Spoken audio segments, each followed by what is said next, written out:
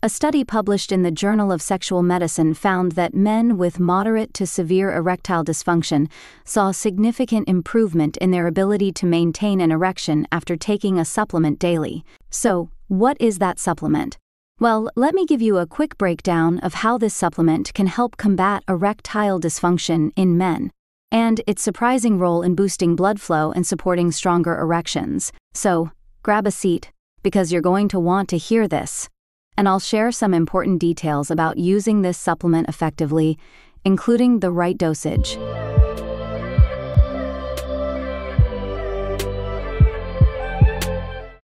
Okay. So, that magical thing is vitamin B3, also known as niacin. This is a water-soluble vitamin that plays a vital role in your body's energy production and metabolic processes. In fact, it plays a very important role in over 500 chemical processes in the body. One of its key functions is regulating cholesterol levels. Now, as we all know that high cholesterol and heart disease are major contributors to ED. So this vitamin here regulates cholesterol levels. Here's how it works. When you have high levels of bad cholesterol LDL in your blood, combined with inflammation, cholesterol begins to stick to the walls of your arteries and stops the flow of blood to reach the penis, which results in no erection or weaker erections. So, over time, these deposits harden and cause your arteries to stiffen, leading to higher blood pressure, increased strain on your heart, and the formation of blockages. Now, this problem affects the arteries in the penis, which you know are much smaller than those in the heart.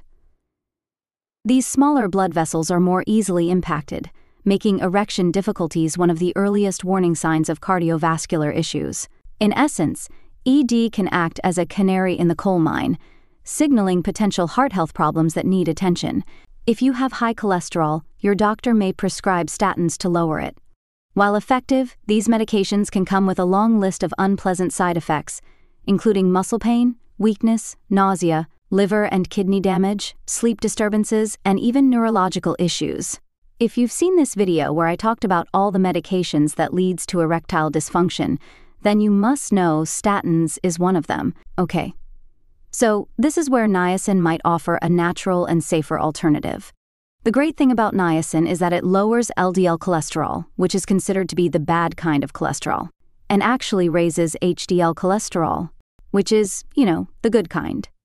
HDL is particularly beneficial because it aids in clearing the blood vessels of harmful buildup.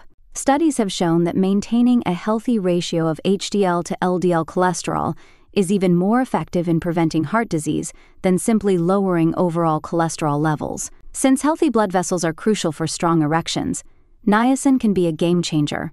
Furthermore, studies have shown that niacin helps dilate blood vessels by increasing the production of nitric oxide, a molecule that relaxes and widens the blood vessels. This enhanced blood flow isn't just good for your heart, it's great news for your downstairs department too.